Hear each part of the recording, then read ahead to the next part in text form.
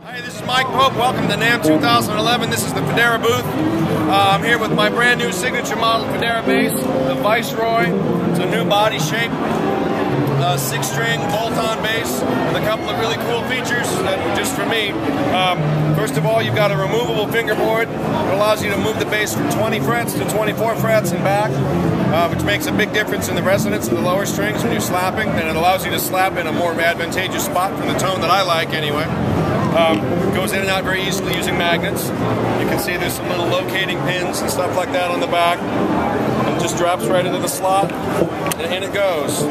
It's got the standard Mike Pope preamp in it, and another really slick feature, it allows you to slide the pickup from 1 7/8 inches from the bridge to 2 7/8 inches from the bridge, which gives you along the way a 60s jazz bass setting and a 70s jazz bass setting, increments of 1/8 of an inch.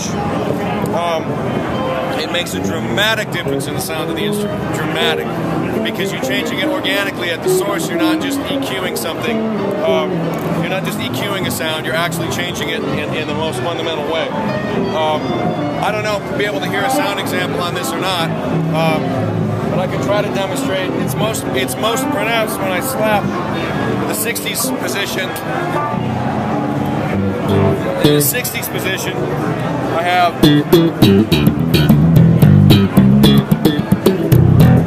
When I'm 70s position, 1, 2, 3, and I get...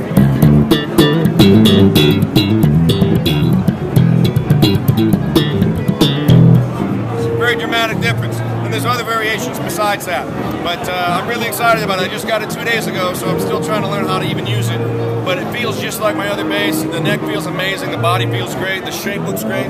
It's a mahogany core with a wood called Pomeli sapele as the top, which is an African version of mahogany.